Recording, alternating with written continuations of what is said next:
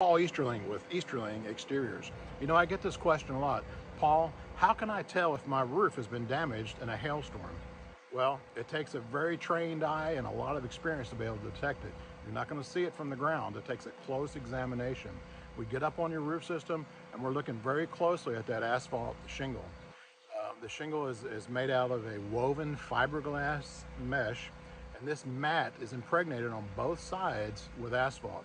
Then granulars are applied to it. These granulars protect it from the UV and the elements, and it also gives it aesthetics, color, to make it look nice while it's up on your roof.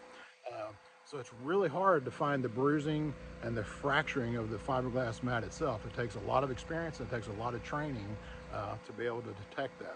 That's why I worry when we have big storms.